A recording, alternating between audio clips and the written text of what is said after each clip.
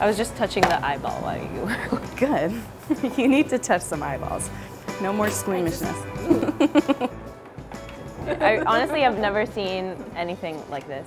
Hi, I'm Peisin from Vice, and tonight we're here with Cara from Meat Hook to learn how to break down a pig, take out the lard, and make some biscuits. How do we start? We're gonna break it down into its primals. The first thing that we do is take this lard off of the stomach. America has a really weird and long history with lard. People are coming back to it. Lard has less saturated fat than butter. So it's completely fine. I mean, in moderation, just like butter. Right. Yeah. You're just grabbing this knife. I'm almost scared to watch. My grandfather had a shop in Boston. Did you have to work at the shop? Well, we worked there growing up, but only as cashiers.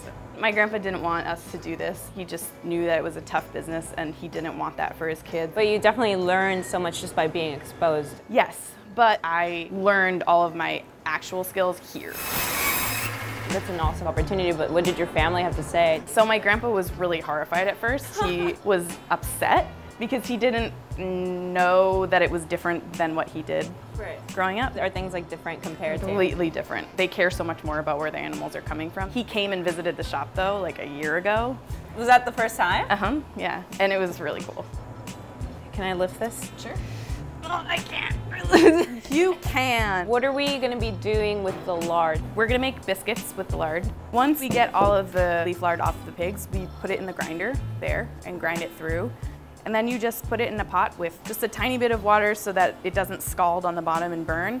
And you just let it go for like an hour. And then when it's done, it's really beautiful, white, it's creamy, it barely has a smell at all. And once it cooks, it just feels like balm.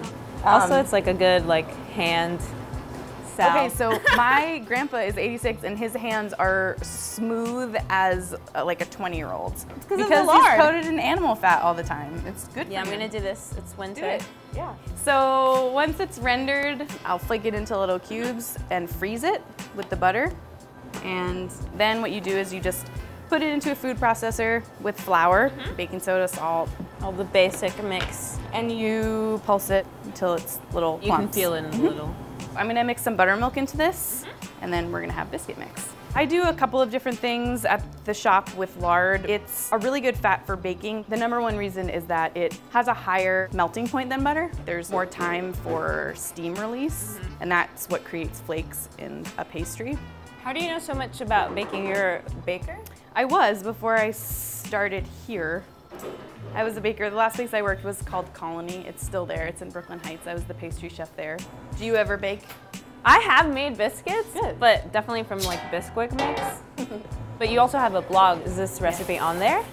It's not, but I'm writing a book and it's going to be in the book. So the book and the blog are both about recipes from literature. So food scenes and literature, and then I'll create recipes for them. What was this inspired by?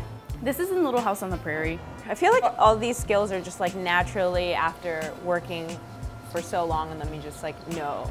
Well, I feel like these two things are very instinctual. They're both muscle memory and they're both practice, and you can't really like read about it, but. So you want to be I'll careful. read about it in your book. You better.